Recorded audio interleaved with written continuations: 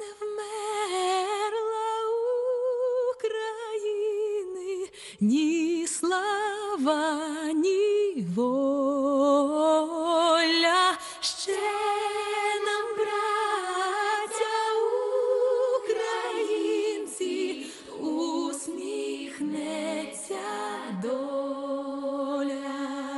Згинуть наші вороженьки, як роса на сонці. Запануєм ми, браття, у своїй сторонці. Душу й тіло ми положим за нашу свободу і покажем, що ми браття козацького роду.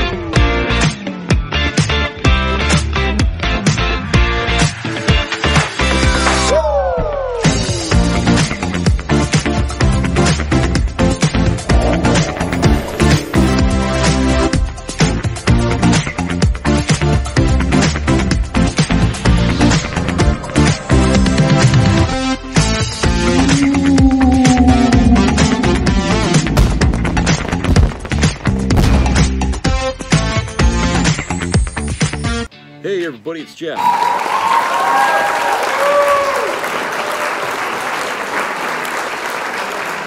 Hope everybody's doing okay out there. Weather here has been pretty well. You know, we had some rain a little bit this morning, but turned off to be a pretty nice day outside, sunny and everything. So I got some things done. You know, I was kind of curious about, you know, because doesn't it seem to you like, you know, we're hearing a lot, and I mean a lot, about books being banned in schools and libraries across the country. I mean, it seems like a topic that comes out quite a bit here. At least within the last 2 years, at least, I seem to hear a lot about, you know, almost every day there's some new book that they don't want people to read. There's including a book that was written by George Takei, detailing his experiences in the as a kid when he was in one of those camps here for the Asian Americans during World War II that he stayed in, and now they banned that book in places in America, and I'm like, why? You know, I mean, we've got tons of books out there about World War II and examining it from every angle. So why is it that we can't look at this story here? I mean, it's not like you can't buy this book if you want to see it. It's just the idea that they banned it. And it's like, you know, you can't, I mean, if they're banning the book because they don't want people to think that America is a bad place, then, you know, you're going to lose that battle, because there's a lot of things that's happened in this country that are bad, you know, like what we've done to the Native Americans when we came over here, you know, and then let's talk about the slave era. Okay, and you know, our country's made a lot of mistakes, and burying our head in the sand about those mistakes doesn't solve a goddamn thing, and historians will agree with me on that. Okay, how are we ever going to improve on ourselves if we can't remember where the hell we've been? So anyway, I was really curious, because I want to know how big is this pile of books that the right wing wants to burn. So I found an article here from the Washington Post, and this was written April 7th. All right. And it's written by Hannah Nathanson, entitled "More Books Are Banned Than Ever Before as Congress Takes on the Issue." Two reports this week show the United States is facing an unprecedented wave of school book banning, spurring Congress to hold a hearing Thursday focused on the issue, which free speech advocates warn will undermine democracy. PEN America, a nonprofit that advocates for freedom of expression, found there have been 1,586 book bans in schools over the past 9 months. 9 months! The bans targeted 1,145 unique books by more than 800 authors, and a plurality of the books, 41%, featured prominent characters who are people of color. 33% of the banned books, meanwhile, included LGBTQ themes, protagonists, or strong secondary characters, and 22%, quote, directly addresses issues of race and racism, unquote. Also this week, the American Library Association published its annual report on book censorship, revealing that it had tracked 729 attempts to remove library, school, and university materials in 2021, leading to 1,597 book challenges or removals. That is the highest number recorded since the association began tracking the phenomena 20 years ago. For comparison, the association counted challenges for bans of 273 books in 2020, 377 in 2019, and 483 in 2018. Most titles targeted in 2021 were written by or about LGBTQ or black individuals. Quote, book challenges in America are nothing new, but this type of data has never been tallied, and quite frankly the results are shocking, unquote, said Jonathan Friedman of PEN America, who was the lead author of the report. Quote, what is happening in this country in terms of banning books in schools is unparalleled in its frequency, intensity, and success. This is an orchestrated attack on books whose subjects only recently gained a foothold on school library shelves and in classrooms. Both reports come as an ascendant conservative-led movement is scrutinizing and questioning almost every aspect of public education. Right-wing politicians, pundits, and parents are objecting to how teachers discuss race, racism, history, gender, and sexuality in schools, alleging that some curriculums meant to be inclusive of a larger range of identities amount to liberal indoctrination and even sexual grooming. Republican legislatures are also passing state-level legislation that restricts what teachers can say about race, sex, and gender. Since January 2021, 15 states have enacted laws limiting how teachers can discuss issues such as racism and sexism, according to a PEN America analysis, while 175 similar, quote, educational gag order bills, unquote, have been introduced in 40 states. Last month, Florida passed a law prohibiting teachers from discussing gender identity or sexuality in grades K to 3. At the district level, meanwhile, books are banned proliferating, as the two reports suggest, and as the Washington Post reported. The Post reported that many book removals are taking place in secret by administrators wary of controversy, a finding the PEN America report supports. The report found that 98% of the more than 1,500 book bans it tracked took place when administrators acted covertly or outside of the normal process schools have set up to handle book challenges. Schools typically maintain processes that require the formation of review committees to examine challenged books and decide after weeks or months of study whether they should remain on shelves or disappear. Quote, most bans and restrictions have occurred without proper written forms, review committees, or transparency, unquote, the report concludes. Quote, while school boards and administrators do have some discretion over library and instructional materials, there are safeguards and best practices meant to protect students' First Amendment rights that are being wildly abrogated, unquote. Citing the American Library Association findings and news reports of banned books, the House Committee on Oversight and Reform held a hearing Thursday to examine what members called in a statement, quote, the ongoing efforts across the country to ban books from schools and public libraries, unquote. The committee called witnesses including high school students in Pennsylvania and Washington, librarians, teachers, and parents from Pennsylvania and Virginia, and Ruby Bridges, the civil rights activist and author. One of the most challenged books of the past year was the children's book, quote, Ruby Bridges Goes to School, unquote, which chronicles Bridges' experiences in 1960 as the first black child to integrate into a New Orleans school. Quote, my books are written to bring people together. Why would they be banned, unquote? Bridges asked the committee.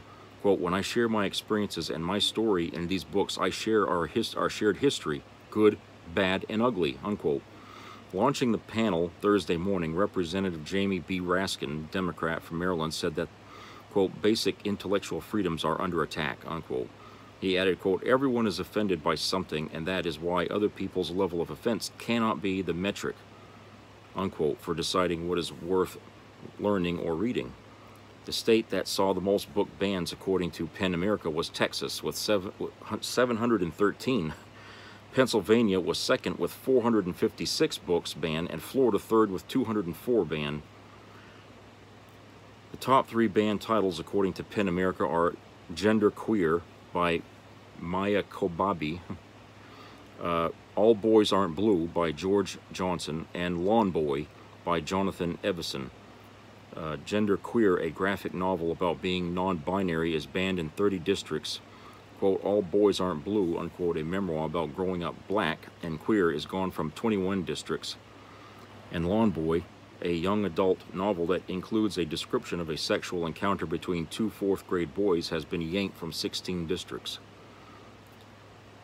The Bluest Eyes by Nobel Prize laureate Toni Morrison is the 5th most banned book, having been pulled from 12 districts per PEN America. In their testimony before Congress on Thursday, the 3 high schoolers shared how books and book removals have shaped their lives so far. Olivia Pittuck, a senior from York County, Pennsylvania, who identifies as LGBTQ, said she would have, quote, been able to embrace and love myself a lot earlier on, unquote, if she could have easily found books that featured people like her. Christina Elias, a high schooler from the same county who was black, said she spent much of her school career straightening her hair to avoid standing out and to prevent peers from touching her hair. She also refrained from bringing Caribbean food to lunch, quote, to avoid snarky comments, unquote. She said she wanted to testify before Congress to ensure that children who look like her do not suffer similar experiences. Quote, banning books of those minority backgrounds and unique backgrounds silences their voices and erases their history, unquote, she said.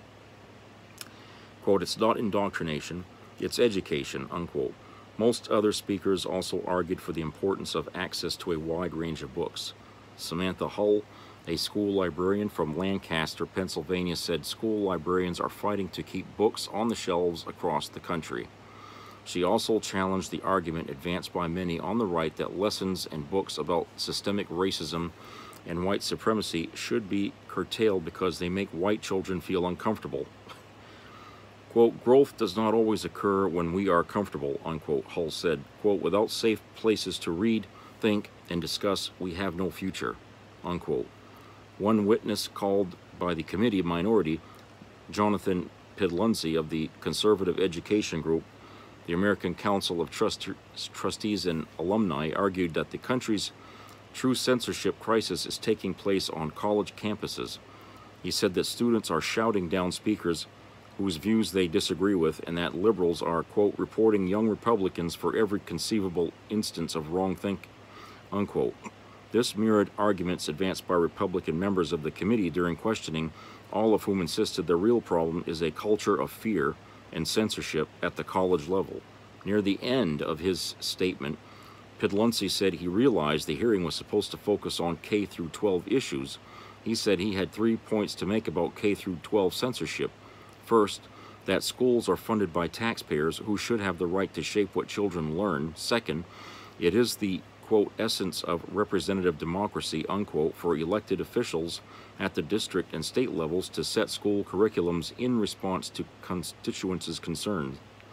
Third, the books available in schools must be age appropriate. Pedlensi alleged that the books being challenged in K through 12 settings, quote, generally contain age-inappropriate sexual content, unquote. Representative Nancy Mace, Republican from South Carolina, said conservatives are facing attacks, quote, every single day, unquote, for their beliefs. Censorship on college campuses and, quote, censorship on social media that is far more dangerous, I think, than what we're hearing from our witnesses today, unquote, she said. Quote, and I've experienced it myself, unquote, she said, referring to an incident in summer of 2021 when her house was spray-painted with profane insults. At the hearing's close, Raskin noted that it can be very easy to feel that one, or whatever group one identifies with, is being unfairly targeted and made a victim. Quote, I think that we're going to advance the First Amendment values that all of us hold dear if all of us can step a little bit beyond our own sense of grievance and indignation, unquote, he said, quote, as if we were the first group ever to be marginalized, unquote. I feel like, you know, when I was reading this article that, you know, this was like something that would have been written decades ago in a time when, you know, Puritans basically walked around, you know, and, you know, of course, you know, Pennsylvania, you know, is like sort of the home state there for Puritanism in the first place, right? I mean, as far as I know. I mean, I went down to that state, and, you know, they seem to be sort of like that everywhere in that state. And, of course, that would be a perfect breeding ground for extreme right-wing notions and stuff. But the idea that so many books, 1,500 books in the last 9 months, not even a year, people, not even a fucking year, 9 months, over 1,500 books have been challenged or banned in the United States. And they say, well, it's because there's sexual content in it that's unage. Well, why don't we go over some of that stuff? Because, you know, that's relative. That's relative. Some people find walking around with no t-shirt on as, you know, inappropriate for somebody in the 12th grade. I mean, you got people with soft, you know, soft core that can't stand to look at someone's bare arms, for Christ's sake.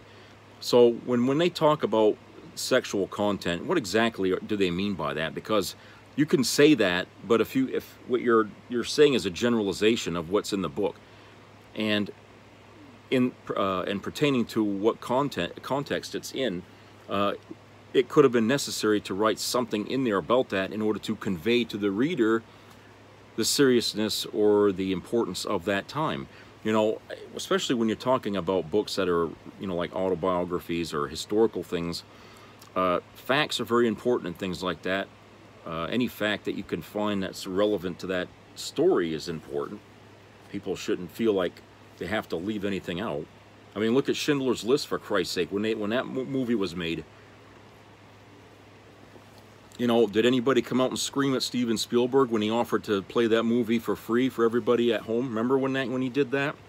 I didn't see no uprising around the country saying, "Oh no, no, no, no, no, no, no." You know, where were all these people that are banning books now? Where were they then? Okay.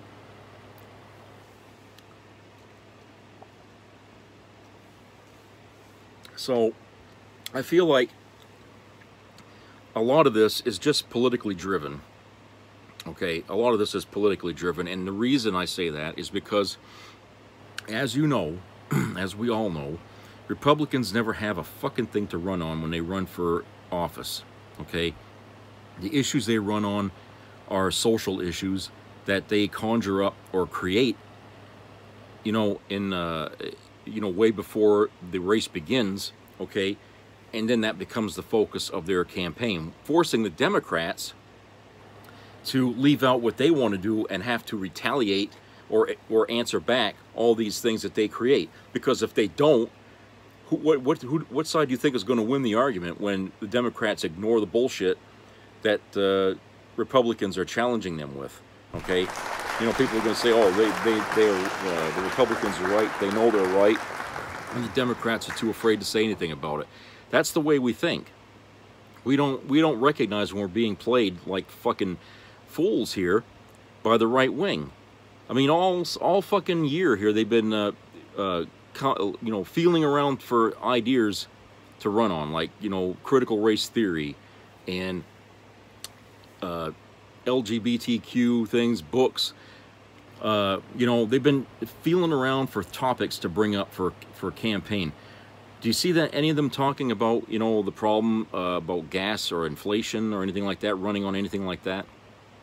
You know, do you see them talking about, you know, the problem of homelessness and stuff in this country? And, you know what I'm saying? The things people really do think about when they're not thinking about the crap that's on Fox News, okay? You know, the everyday stuff people talk about. Do you see Republicans talking about fucking global warming or ways we can combat it or something like that? You know? No, what they do is they attack Biden on anything he tries to do. And that becomes their core campaign, you know? They've been attacking Biden on inflation, you know, on the prices of things going up, okay? And the Democrats have been responding to that in the wrong way, okay? Here's the thing. The Democrats have been saying here for weeks that, oh, we have the best economy we've ever had in a long time, okay? You know, I don't know how long back they're thinking, but they say right now is the economy is at its best. Here's the catch, though, to that. And this is something that Republicans, you know, have the advantage. When people go shopping to buy food, or they go to the pump to get gas, when they reach into their wallet and there's nothing in there to pay for what they want, people aren't going to believe the economy is the best it's ever been. I don't care how well Joe Biden explains this, or how well the pundits are on the left try to explain this. The bottom line is, and people are this is the way people will think. If they look in their wallet and it's empty, they're not going to think, or they're not going to believe you. They're just not going to believe it. I don't care if there is no unemployment rate anymore in this country. I don't care if every single person is making ends meet and they're working, okay? If they can't afford what's in the stores to buy, and they can't afford to go anywhere because they ain't got enough money to buy gas, people are not going to believe the economy is doing well. The people gauge the success of our economy by what we can buy, what we can do with our money, okay? That's what they gauge it by. They don't care if there's a 20% unemployment rate, okay? They don't care about that. It's only the other 80% that if they can go to Disneyland whenever the hell they want, or they can go buy as much gas as they want. Those are the people ultimately who will decide if the economy is doing great or not. Doesn't matter about the other 20% that are out of work, living on the streets, you know, whatever. They don't care. They don't care about them. It's only about, you know, themselves. Okay? And as much as you keep harping on the fact that there's so many people out of work and stuff like that, they're not going to listen. People only gauge how well the economy is doing by what they can do with their money. And that's a, you know, it's like, you know, it's a really basic, understandable thing, and that's something Democrats haven't recently been trying to understand. Okay, they're so engrossed in the narrative that the economy is doing the best it's ever been, but they're not really talking to the people on the street. People are bitching right now. You go to the supermarket to buy some meat, and it costs a fortune. Okay? If people can't eat their meat, and this is a meat-eating country here, okay? Chicken just ain't gonna cut it here. People like their meat, and if they can't buy their fucking meat at the store for under $10,000, okay, they're not gonna care about how you think the economy's doing. They're only gonna care about how they feel about how the economy's doing, and at the end of the day, when they go vote, that's what they're going to vote, you know, that's how they'll vote. So, but the Republicans have been, you know, attacking Biden on the economy like that, and the Democrats just don't seem to care about the angle that they're attacking them at. Instead of trying to, you know, modify their opinion here about the economy by saying, well, yeah, we have a low unemployment rate, and yes, people are working, but the one person is working 2-3 jobs to make ends meet, and B, their salary is too fucking low, and C, food inflation is through the fucking roof. So it doesn't matter how good your economy is doing. Those 3 things right there are going to bring it down in the end, in the long run. Okay, so there. I mean, that's the fact. That's the cold hard facts that Democrats don't get right now in their party. Is that the economy, in reality, is not doing well enough. Okay, it's not doing well enough to service the people in America anymore. We are slowing ourselves down to a crawl in order to micromanage our lives to the last penny. Okay, and people don't like to do that. Now they want to go after the banks and say, you know, raise your interest rates. Okay, they want the banks to raise their interest rates to combat inflation, to stop people from borrowing money. Well, it's too late for that. How many people walk around with credit cards already? You know, everybody's got one. Christ, I saw a bunch of kids the other day buying something at buying something over at a restaurant, and they paid with a credit card. Christ, they look like they were 15, 16 years old. It's like, where the hell do they get a goddamn credit card? You know, they're already learning. So it's too late now to try to wean people off of credit buying. Okay, this has been going on for 40 fucking years. People, I mean, Ronald Reagan, you know, thanks to Ronald fucking Reagan, who encouraged people to go out and buy and get credit cards, you know, he's basically, you know, opened the fucking door to hell, and we can't close it now. People are going to credit buy until they can't buy anymore with it. So the interest rate thing is not going to help a goddamn bit. Okay, inflation will continue to be what it is. People are still not going to be able to buy what they want. Okay, and everyone's still going to be struggling, that they may have to go get a 4th job in order to get ahead of this ball. Okay, so don't tell me, or don't tell average citizen out on the street that the economy's doing well. It ain't. It ain't. It's doing well when people are able to go places and buy things. Okay, that's when the economy does well. Okay, so I'm sorry, you know, to Joe Biden and the Democrats who want to tell us, you know, this fantasy here about how well the economy's doing. I don't buy it. Okay, because if I can't go out and get and fill up my tank for under 80 bucks, okay, then the economy is not doing good. You know, the economy is not doing good. And I understand about supply chains being slowed down because of the pandemic. I do understand that, okay? Unfortunately, thanks to Bill Clinton, who signed NAFTA, we now have a global economy, which means we share everything in the world. That was going to be an albatross that nobody back then really saw. Just a few Democrats warned what would happen with that, and that's all come true now. Everything they said would happen with that has come true. We lost all our fucking manufacturing jobs in this country. You know, people are getting paid peanuts, okay, while, you know, the other countries are doing so well because they got our jobs, and those people are earning our fucking money, okay, and we don't produce anything, so we don't ship anything out. We don't get any money back. We're buying everybody else's stuff, but no one's buying anything of ours because we're not making anything. You see, that was the reason why NAFTA was such a bad idea. And so here we are today. You know, no one ever thought that one day we might have a pandemic, and how is that going to affect a global economy? Nobody thought about that. They were just too interested in getting it started to think about what the downside would be to a global economy. Well, while we're living through it, see, like I told people before, humans learn the hard way. That's the only way we learn, okay? Nobody can warn us about mistakes we're going to make. Okay, we have to go through the mistakes. We have to make the mistakes in order to learn, to understand. And sometimes we've got to go through those mistakes more than once. Okay, because we don't learn from history either. So it doesn't do any good for soothsayers to come out and say, "Oh, your economy's gonna collapse in 9 months."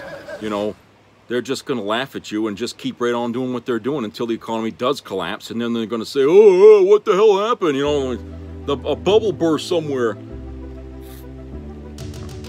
You know, it's insane, you know, how humans are. But unfortunately, we're not as advanced or as civilized as we want to think we are. Okay, we got a long friggin' way to go before we can consider ourselves wise enough to understand when we're wrong. When we can't even admit when we're wrong, then, you know, we're still in our infancy. All right, let's have a commercial break. We'll be right back.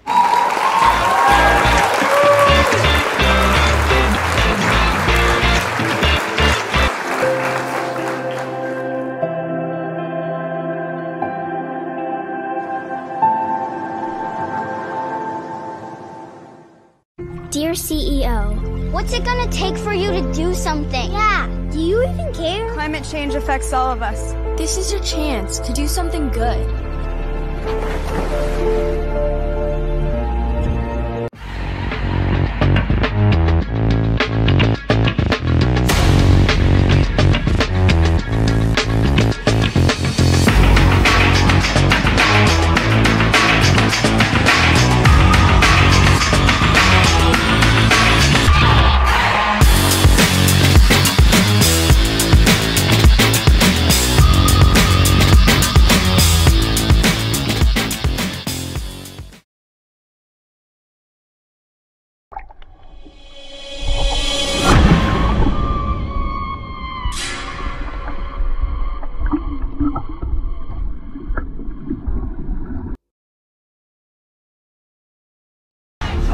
If I'm beaten and raped in the state of Texas, I have to give birth to the baby of my rapist. If I am raped by my father, brother, or uncle and get pregnant in the state of Texas, I have to give birth to the baby of my family abuser. This new law is so draconian that I can be prosecuted for having an abortion, and so can my doctors, friends, and family who advise me, or even the Uber driver who simply drives me to the clinic. This is madness.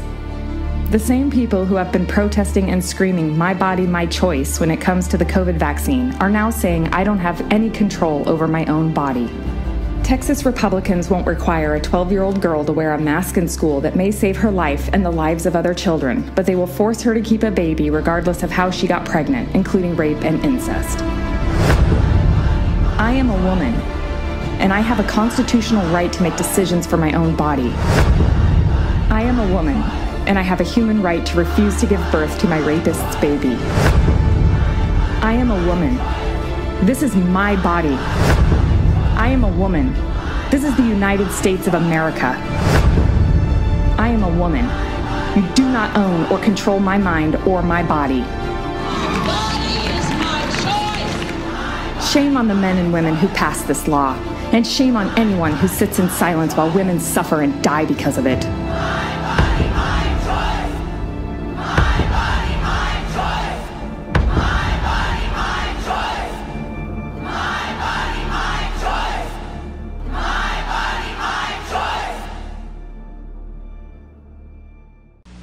Want to build a super day? Then start with the one great taste that makes a super bowl of cereal. Kellogg's Corn Flakes.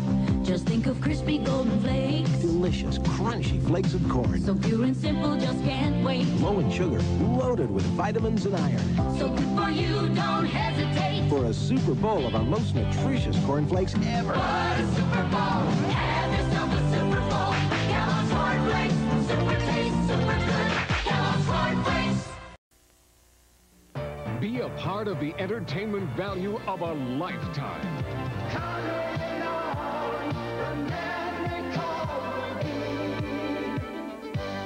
I loved it.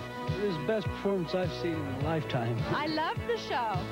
I liked it very much. He's a very entertaining man. It's well worth the money. Now appearing in Charlottetown, coming to Halifax November 6th to the 18th, and St. John November 20th through the 26th.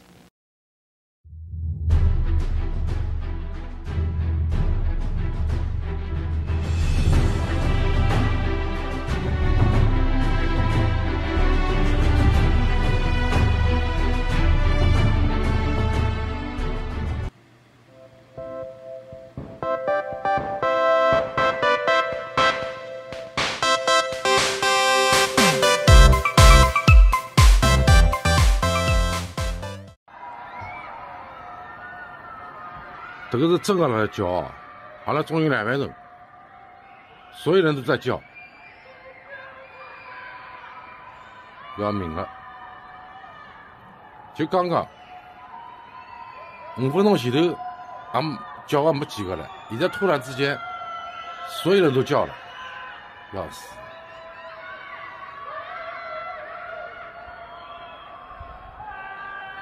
要命了！再这样弄下去，我跟侬讲，真的要出事体了，操，麻烦了。根治啥么呢？因为所有的人，伊都不晓得这个状态到底维持到啥个辰光。侬总要拨个标准，或者是讲有一个具体的说法。没，侬讲看，闷了7天，蹲辣屋里向啊。不能出门啊，不是说不能出小区啊，这不行的嘛，再弄下去就出事情。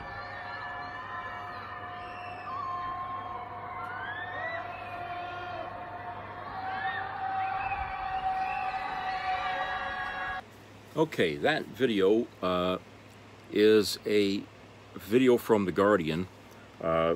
Reporters on the ground in Shanghai, China, who were recording the screams of people in their apartments in the city, of people shouting from their windows that they're starving, that they need help, they they're running out of supplies.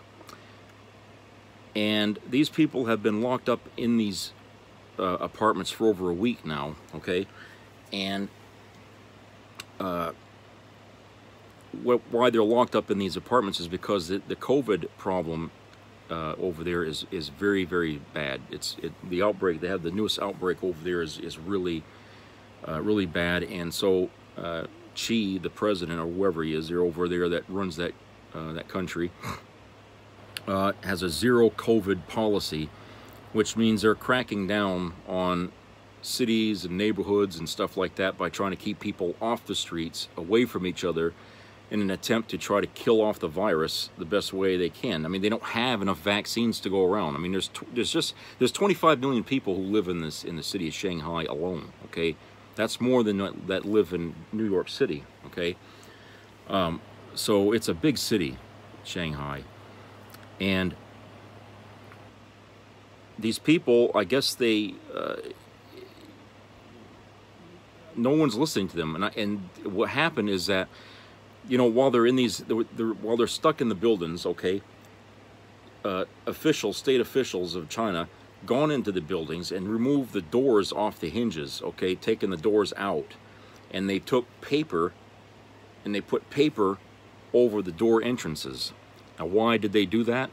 Well, you can't leave your apartment unless you rip the paper, okay? And if they come around and they see that the paper's been ripped, bad shit's gonna happen. Okay, I don't know what the consequences are, but being in China, you can imagine it's not going to be pleasant. All right, so people are basically trapped in there, and even though they can leave easy enough because the doors aren't locked, at least not those doors, but the outer doors to the buildings are locked. They're essentially they're stuck there. They're stuck in the buildings. I can't imagine that's gonna, these people are gonna want to stay in there forever. Okay, eventually there'll probably be a revolt or something, and they're just gonna decide, hey, we can either die here in the building or we can die out there on the street. Either way, we don't have to listen to this shit. So why it hasn't happened yet, I don't know. Fear does quite a number on people. But to hear all those people screaming, begging for help, and from what was reported, I think that the government of China is considering easing up on the restrictions. Okay, whatever that means, I don't know. Okay, that might be just something they said to placate the rest of the world that know about what's happening there. But that may not be something truthful, and that wouldn't surprise me either, that they would just sit there and let these people die in their own homes, okay? But, I've heard people that have seen this video say that that's something that's going to happen in America, and I disagree with that. And I'll tell you why. Do you think people who will not wear a mask when the government pleads with them to wear a mask to protect themselves against a dangerous virus, do you think people like that are going to obey in order to stay locked up in their apartments with a paper door? Okay, I don't give a shit what kind of government's sitting in Washington, D.C. That ain't going to happen, okay? I know that as a fact. People in this country are stubborn. I mean, you have no idea how stubborn Americans can get, okay? I've seen the worst side of Americans in different, parts of my life, okay? And I'm telling you right now, we have a rebellious streak in all of us, and anybody that pushes the right buttons in us, they're going to unlock hell from somebody or someone, and that's how you end up with dead cops on the street, and how you end up with, shit that's going on in New York like today. You have people that will take up arms and stuff like that for things that aren't even as bad as what's happening in Shanghai right now. People basically just, say, oh, you can't have a job, and they flip out and they go and kill everybody. It's just, Americans are like that. We have this stubborn, rebellious streak in us where we're just waiting. We're just waiting for something to happen so we can, go ape shit on whoever. So it would never get to that point here in America where we would voluntarily keep ourselves locked up. It wouldn't matter how many troops they put on the street, okay? People would be making plans on how to retaliate on that, okay? Trust me. So that being said, this stuff that's going on in China, has nothing to do about an economy that isn't working for China, okay? Whoever's saying that is just trying to draw a false comparison between our economy and another economy, okay? You know what I'm saying? They're just trying to say that, oh, our economy is going to be like China's, and this is what happens if we have socialist agenda in America. That ain't got a damn thing to do about what's happening right there in China, okay? This is about a pandemic that's run out of control in that country, and lots of people are dying, okay? And lots of other people haven't died are starving because they can't go get food, okay? They're not allowed to leave their fucking apartments, and nobody thought about what they're going to do with all these people that are stuck in their apartment. The government didn't think that far ahead. They just told them, put them, don't let them out. Keep them in there. They didn't think, well, geez, what are we going to do when they get hungry? Nobody thought about that. They just took the order and they went ahead and did it, That's people that don't defy, because Americans would never do something like that. If they get an order like that from, you're going to get pushback. Okay? You're going to get pushback. But these people don't, because their whole life has been living under this authoritarian thing. This government, this regime. So these people never knew anything about how to rebel against anybody. All right? That's not in their nature, because it's been pretty much bred out of them through generations of being oppressed by their government. Where here in America, we haven't done that. We haven't done that. There hasn't been a generation, in America where our government has oppressed everybody. Okay, I mean, yes, we had slavery. That's a form of oppression, but even then, it didn't stop these people from actually, defying the slave owners and stuff like that. They did have an underground. They did try to escape.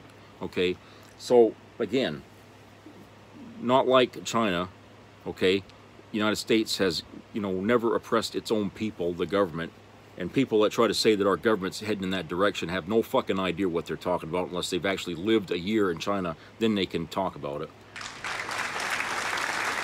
And I can tell you right now, we're not that close to being a communist. I mean, we have elements in our country that are trying to make it that way. The book burning thing, the book banning thing is one element of trying to do that. These are elements outside our government doing this crap. Okay? But we're smart enough to recognize it when we see it, all right? And they might get away with it for a while, but eventually, a retaliation is orchestrated and puts it down. In China, that doesn't happen, because everything is done at the barrel of a gun. I mean, if you don't do what they tell you, you're dead. You know, if you don't jump as high as they want you to, you're dead. Okay? If you don't send your son or daughter off to the military to be a troop there in their military, you know, you're dead. I mean, you know, that's how it is over there. And, you know, the only other country that's worse than China, I think, is North Korea. I mean, I watched a video on YouTube about, you know, some tourists that went to North Korea, and I don't know how the fuck they got their ass in there. Okay, it was a bunch of older people and elderly people who took a trip to North Korea, and much of what they, you know, I'm surprised they let them videotape what they videotaped, because apparently they were pretty, you know, the North Koreans that were guiding them around everywhere, okay, were pretty much like, oh, you can't film here, you can't take a picture of that, you can't do, you know, they were on top of these people with their cameras, but yet they got enough footage to fill at least an hour's worth of content on YouTube. And somebody had, one of them had taken a video of, I can't remember what city it was in. Shit, the hell was the name of that damn city? They were in a city in North Korea. It was one of their major cities, and I can't think of it off the top of my head, but they were in their apartments, or their hotel rooms, I guess. And the city there was nobody outside. It's a big fucking city, you know, almost as big as New York. Not a soul out there except for this one girl who was wearing a uniform, and she was acting like she was directing traffic outside. There was not a single car on the street. But her job is to do this dance outside, like she's directing traffic, whether there's traffic or not, like a stoplight would be. Okay, she's basically told to act like a fucking robot. Okay, because they don't have the stoplights, they have traffic directors out there, but nobody's on the road. So this guy was videotaping this girl out there, you know, who I don't know how many hours she's got to do this, but she's out there doing this. And he kept, you know, he was panning around, showing how there's not a person out there on the street. Okay, why there was nobody out there, I don't know. It was like a damn scene out of a zombie flick, you know, where everybody's dead or something. You know, it was eerie as all fucking hell, I'll tell you, because you just cross over the border into South Korea and you got a whole different world, you know, in South Korea. But you go into North Korea and it's like you're in a whole other planet. You know, North Korea is such a, it's like a place that you would think you'd never find on Earth, but it's there. It's there. I mean, all the horrors you can imagine about a dystopian kind of government and all that, it exists there. You know, the 1984 shit and all that stuff, it exists there. Okay? All that stuff about that's North Korea. Okay? And the people in North Korea have their own history they learned. It's not history that's backed up by fact. It's backed up by what the state tells them. So their version of what the Korean War was is a whole different version than what we learn in the United States, okay? It's all different. And I think about the Republicans in America who are trying to tell kids what they can or can't, you know, learn in history class, and how, you know, they're sitting here accusing the United States of becoming a fascist dictatorship when they're the ones that are aiming the nose of our country in that direction. There ain't a fucking Democrat that's out there talking about, you know, banning books or anything like that. Not one. But you got Republicans all over the federal government and the local area, you know, going through books, you know, book by book by book, trying to figure out which ones are the worst to keep on the shelves, okay? And they're succeeding because people are not stopping this. In 9 months, 1,500 fucking books, okay? Where are the people that are supposed to stop this shit? You know? This shouldn't even be happening. Why is there not enough, wasn't there enough pushback? You know? So, it's when people don't do anything is when stuff goes awry. All right? And with North Korea, because their history, you know, is really kind of rooted in that, whatever kind of government you want to call it, you know, to them, that's normal for them. They wouldn't know what to do with themselves if they ever came to the United States. You know, there have been people from North Korea who immigrated to the United States, and I'm telling you, they can tell you some pretty horrific shit about living in that country over there, okay, and how it felt for them when they came into this country and saw how the freedom that exists here, you know, the way women are in this country, and the way, you know, we run with our government and stuff like that. You know, it's you know, it's like them stepping onto another planet, where it would be the reverse for us stepping onto another planet going over there. You know, over here there is no oppression. You know, not like over there in North Korea. You're not going to find people standing on an empty street directing traffic. Okay. But you know, like I said, I don't know how these people got to get over there and just vacation there. That would be the last place on this planet I would want to go. And that's half the reason why things happen where people get kidnapped in these countries and they're held hostage. If you don't put yourself in these dangerous goddamn places, people, this wouldn't happen. Stay out of the areas you're not wanted in. If they don't like Americans, that means you. It doesn't mean just the government. It means everyone that's American. Okay? They don't want you over there. Stay the fuck out of their country. All right? And, you know, because people are people, no matter what country you're in. And if they don't like you, they're not going to make it easy on you. All right? These people don't know the difference between an innocent bystander and a soldier. Okay? In their minds, if you all come from the same country, you're all bad. Period. So they don't want you over there. Now, I'm not saying these people that went in this video were treated badly, but they certainly weren't given freedoms that they wanted. You know, everywhere they went, it was a very controlled area. You know, every restaurant, you know, there was people around that were watching them and stuff. I mean, they were very, very scrutinized. You know, and they weren't allowed to debate with some of these people their version of history. If they told you that the United States lost the war against North Korea, okay, and that you know that it wasn't a stalemate, you have to accept it. You can't say no, that ain't how it happened. You can't do that. These people believe wholeheartedly in the fiction that they're given, you know. So it was a very interesting thing. You know, I'm going to try and find that again and put a link up here on there so some of you can watch it if you haven't seen it, because I don't know how I stumbled across it. I get all kinds of recommendations on YouTube of videos that they think will interest me, because I watch a lot of documentaries and a lot of you know, like places you can go, and you know, because people videotape everywhere they go. So you know, I look at like people that have gone to different parts of the world, you know, on vacation, and you know, all kinds of stuff, and that popped up there, and I guess they figured I would be interested in seeing that. And it wasn't that long, so I said, oh, what the hell, you know, let's see what North Korea looks like. You know, and boy, what a interesting video that was. And it's like I said, I'm surprised that they allowed it to be recorded as much as they did. You know, some places these people couldn't even go see, because one minute the government said it was okay, and the next minute they said no, they can't go there. You know, so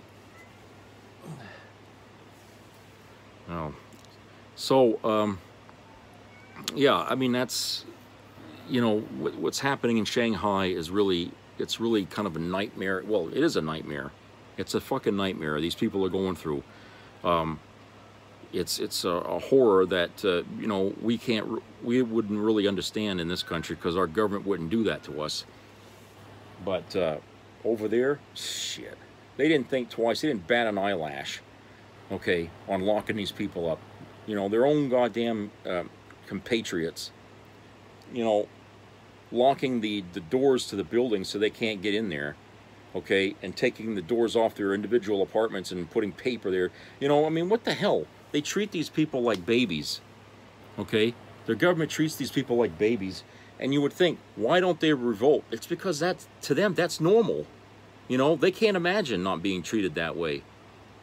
And that's why that none of these people will try and escape through the paper because they believe that, you know, something bad is going to happen to them if they do. And maybe they're right. Maybe something bad will happen, you know. And it's that fear that keeps these people in line. And the stronger the fear is, the more they're going to follow what you say. That's why they're so rigid with them, with their own people. You know, it's a sad fucking reality, but that's the way it is in China.